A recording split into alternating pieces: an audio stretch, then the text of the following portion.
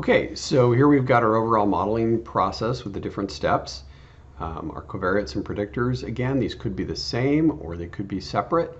Our field data or sample data comes typically from the field, a set of points, which we add our covariates to match our response. And then what we're going to start doing is we're going to be doing a split between test and training data, and I'll talk a bit about that. Then we build our model.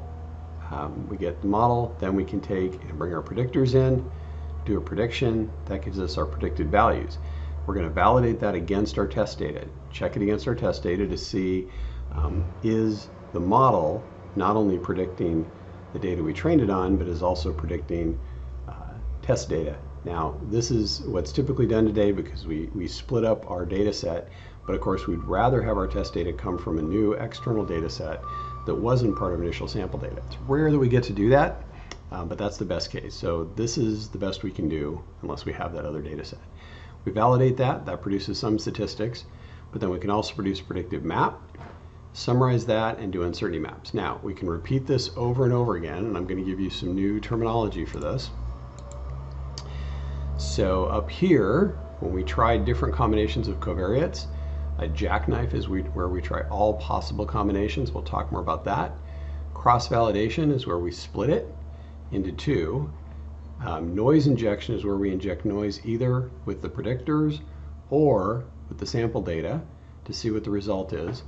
And then we can also inject noise into the parameters. In other words, this would be the gamma parameter, the parameters you're using to create the model. Excuse me.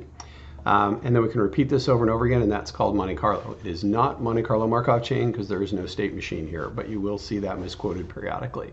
It's just Monte Carlo from the gambling where you go out and play roulette and you do it over and over again and you hope to make money. Okay, so cross-validation, definitely the most commonly used, most important of these. You've really got to have this in any paper to get it published, any modeling paper. And again, the idea is to take the data and split it into training and test data sets. We then build the model with the training data set, test it or validate it with the test data set. Okay? And there's two general categories of how to do this. Basically, the first one, leave P out, cross-validation. Now, these terms aren't used heavily anymore, so I'm not going to test or anything. But the idea there is that you validate on some number of samples and train it on the remainder. And then you repeat that for all combinations of the samples. We'll talk more about the methods, specific methods for that. So non-exhaustive is you do the same thing, but you only do it on a subset of combinations. And that's by far the most common, with splitting 30% test and 30% training. Okay, a common method, used to be more common, you don't see this as much anymore, is k-fold cross-validation. And this is where we break the data into k sections, typically 10, and then we test on one of them and train on the remainder. So in other words, if you've got 100 points, you'd break them up into 10 buckets, randomly put them in 10 buckets, and then you would go ahead and train on 2 through 10 and test on 1. Then you go ahead and train on 1, 3 through 10, and test on 2. Train on 1 and 2, 4 through 10, and then test on 3, etc., until you've covered all of it. So it's exhaustive, good method, not used as much anymore as the 30-70 cross-validation split. The number of points that you use is basically the issue, the number of points you use for the test. So this would be 10% test. Bootstrapping is where you draw some number of samples from the data with replacement. In other words, if you have 100 points, you pull out 10 for test and you'd leave the 100. You'd build the model with all of them, and then you run this over and over again, drawing these random samples. Now, the reason you would use this method instead of breaking it up into separate boxes between test and training is if you have a very small data set. If you only have 10 points, you can't break them up into 10 different sets, right? It'd be 1 point per set, and if you drew it randomly, some of them would be empty, so that doesn't work. So in bootstrapping, you can have 10 points and you draw 3, build the model, test against 3. Now the problem is those 3 data points were used to build the model, so it's not as rigorous as the other methods, but again, used when you have small data sets. Random forest draws samples from the data with replacement again, and then it does this many times, and this is used with tree methods. It then looks at the splits or the branches that are selected and the most common, and then assembles those together into a large, somewhat complex tree. This is also called bootstrap aggregation or bagging. Not as popular it was a few years ago, but still there. Then there's something called boosting, which is kind of on the theoretical learning side, asking this question of, can weak learners create a single stronger learner? Or really, can we use a bunch of simple trees to create a really complex tree? Now you can already guess that I don't really like these methods because they tend to overfit. At the extreme end of that is boosted regression trees, which combine thousands of trees to reduce deviance from the data. Currently very popular because they give you perfect performance statistics. You can literally create trees that match every single sample point, and I've seen that done when folks just lose the idea that we need to also have the simplest model that matches the phenomenon. Okay, so different types of testing. Sensitivity testing is we inject small amounts of noise in model parameters. So in other words, this would be if you ran a GAM and you wanted to see, well, how stable is my GAM? Especially if you have a lot of covariates. If you change the gamma parameter a little bit, we've seen the covariate response curves flip and they go upside down from where they were, which is not a good thing, right? It's not really a stable model. Now, usually those are covariates that aren't contributing a lot, but if I saw that, I would definitely remove those covariates because I'm now going to have a more stable, robust model. Now, the reason to inject noise is because there's always noise in our data. It's just inherent in the systems that we have. It's inherent in the universe, quite actually. So if you, in other words, if you went out and you measured the diameter breast height of a bunch of trees, and you went out with exactly the same measuring equipment and you measured them again, you would get slightly different answers. There's always noise in our data, both in the response and the covariate data. So the idea here with sensitivity testing and the other noise injection I'll talk about is that we can model that noise, especially if we know anything about it. We can just inject a little bit of noise into the parameters in this case and see what happens. Well, again, we can use that same approach with our response variables and our covariates. More on that in a sec. So jackknifing, simple, robust, kind of cool method. If you're really struggling with your covariates and you don't have too many, this is a good approach. This is built into Maxent, and we'll see it there. But it's trying every single combination of covariates. In other words, setting up all possible combinations of covariates. So if we have 3, here's the 7 possible combinations. Obviously, if you have 10 covariates, you're going to have a lot of combinations. And then you create models for every single combination of covariates. And then pick the best one based on your performance statistics and what matches the phenomenon. Okay? So again, robust, good thing to do, but usually not needed. Okay, so summarizing, here's where we might inject noise. We'll talk a little more about that into our sample data, into our covariates. Also, sensitivity testing is randomizing the model parameters. Okay, jackknifing up here.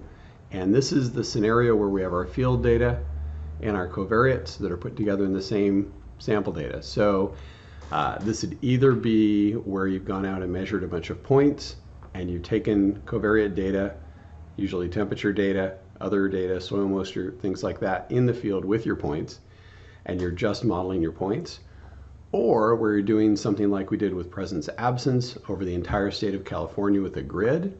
So you've got your covariates that you're going to predict from in the same data set as your field data. Now, more commonly, we're going to have those as 2 separate data sets. Our covariates and our predictors are going to be separate. We're going to have our field data. We're going to extract our covariates at the points where our field data are. That becomes our sample data. And then we use the full raster grids to be able to do our prediction. Same methods for model evaluation. All of this is called model evaluation together. And what we can do is we can use Monte Carlo methods, which is basically repeating this over and over again. It comes from Monte Carlo, the gambling casino in southern France, gambling town. And we repeat it over and over again. And by repeating over and over again, we can get a really good idea of what's happening with our model as things change a little bit, as there's noise, as there's different splits to our data, and really build robustness into our models and also create uncertainty maps. Okay, So, further summarizing what we've gone through so far, remember that response drives the method. So in other words, if we have binary data, we're probably going to use a GLM. If you have linear data, linear regression. Categorical, probably CART. If it's logarithmic or exponential, well, you might straighten it, right? If you have non-uniform residuals in your covariates, we would probably use a GLM, generalized linear model. Sorry, the general linear model, not the generalized linear model. That's why I put general there. Okay, so that was where we transform the covariates to linear and then go ahead and fit it. If they're homoscedastic, you go ahead and use GAMs because you can't transform the covariates. And pretty much any other continuous variables that you have, I would throw them into GAMs and see what GAMs do. And if the GAMs end up looking very linear or logistic, you might go to a simpler method. Doesn't happen too often. Okay, to review the different methods we've looked at, these are all the ones we've looked at so far, and we're going to be looking at Maxent and Hemi2 here in the near future. As I mentioned before, usually it's the response variable that drives the method, linear being continuous, but also expect a linear relationship. Continuous or binomial for GLMs, usually binomials used. GAMs would be continuous. CART, categorical or continuous, but usually I would recommend using it for categorical. And then Maxent and Hemi are special because they use presence only. So this is used with occurrence data, and we'll talk more about that in the coming weeks.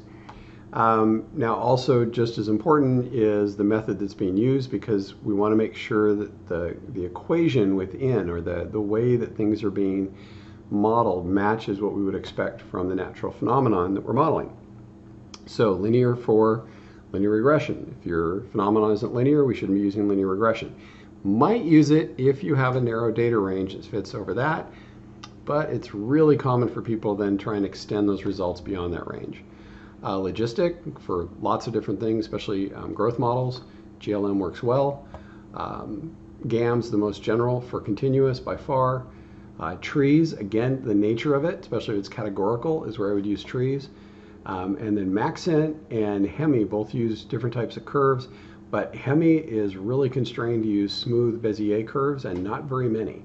Maxent uses a number of different combinations, and so it's much more likely to overfit. But I will show you how to control the overfitting with Maxent. We have a parameter we can do that with. So it's the most likely to overfit, but that's just with the defaults. You can't really overfit with Hemi2 or even GAMs. It's pretty unlikely. GLM and linear, of course, they're too simple to overfit. So you're safe on overfitting with those. And that, of course, maps to the complexity of it. All right, handy chart for you to reference when you like. And again, overview. So really the whole modeling approach is the way we model. It's not just picking the modeling approach. It's picking the right set of predictors or covariates. It's estimating the coefficients and then evaluating the coefficients. We validate, extremely important. Would love to do it against a new set of data, but often we have to do it against a subset.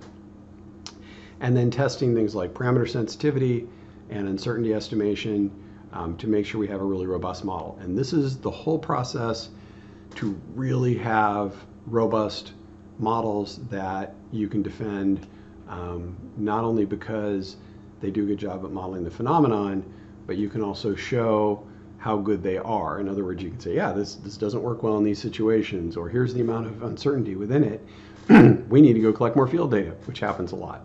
Or we need a new predictor variable, which happens almost as often. Have fun.